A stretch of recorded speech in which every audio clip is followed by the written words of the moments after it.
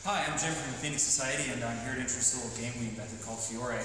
Essentially, the concept is we move up through the weapons in the sections of Fiore's manual, starting with dagger, ending with spear. So Charles and I are going to run through the game real quick. Why are we skipping poleaxe?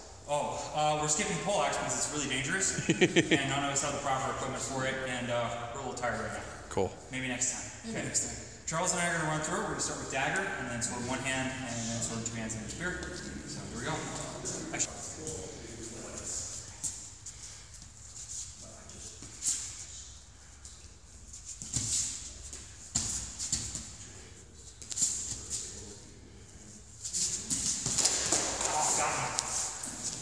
Okay, so as you can see, Charles beat me, so he gets to move up the sword in one hand.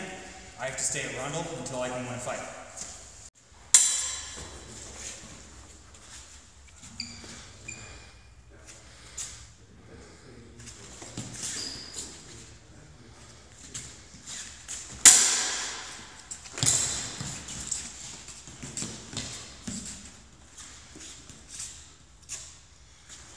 Oh, nice. Beat me again, so I'm stuck with Rundle. He gets to use the sword in both hands now. It gets increasingly unfair from here. Yeah, unless I can turn this around, it's going to get real hard, real fast. Good. So, you want to recap first, James? Okay. So, I managed to get it on Charles, so now I can take the sword in one hand. He's still in sword in two. All right. One hand. Oh, right. I don't get to use both my hands.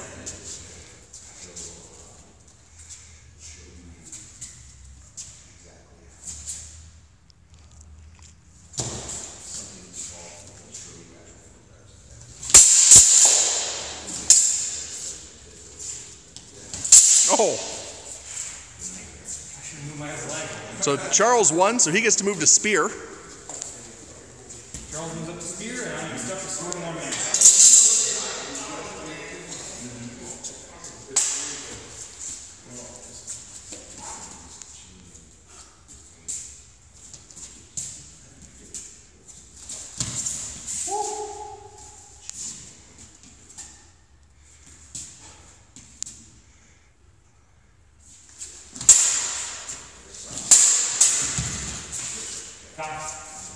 Charles wins. Charles wins the game.